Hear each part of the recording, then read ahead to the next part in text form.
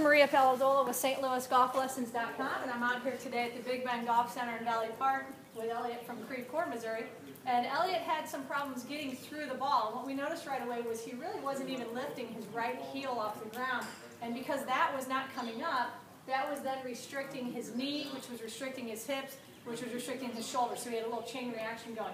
So all we worked on today, I'll go ahead and move the ball here, is just making sure at the start of the downswing that we go ahead and lift up that right heel. So if you want to just take a practice swing there, and just as soon as you start down, go ahead and get that right heel in the air and swing through and get all the way on the tippy toe and then pivot that foot all the way around. Very good.